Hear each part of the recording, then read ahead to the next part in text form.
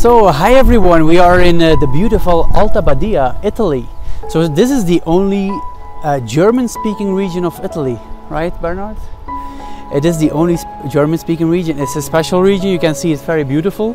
But apart from nice ski races, they also have very nice wastewater treatment plants. And next to me is Bernard Wet. Actually, he came up with a novel concept of A-stage treatment, and he will give some more explanation about this technology. Yeah, please have a look around. Altabadia is a quiet place this time of the year, but once ski season starts, it becomes a madhouse, and then this treatment plant gets terribly overloaded. So we try to provide a solution for this plant to add capacity by improving pre-treatment. AAA stands for alternating activated adsorption. So alternating means it's operated in two tanks in an alternating mode, so that while in one tank there's a flow through, in the other running the cycles of wasting and aeration and settling.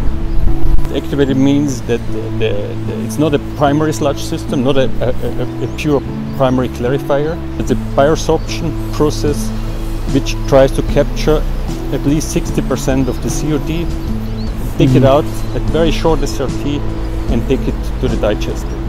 So, and Bernard, which plants can actually benefit from this technology? Yes, one major target, that's capacity increase. So here it's a retrofit of an existing primary tank. A pair of primary tanks has been retrofitted here, and that adds a lot of capacity. The other point is energy, to get energy output. That's another target. Okay, so plants actually all over the world can potentially apply it. Potentially, yes. Potentially, yeah. Well, so this is a very innovative A stage process, and the B stage is then the conventional treatment. And why is AM team here? Well, actually we want to help Bernard in getting towards the optimal design.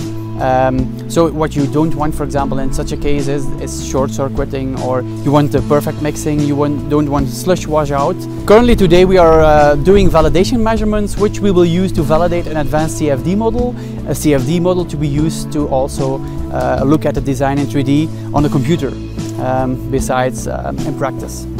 Okay, so, well, thanks everyone for listening. So do you have any words to add, Bernard? I'm fine. It's fine. Okay. Well, thanks for listening. See you next time. Bye. Bye.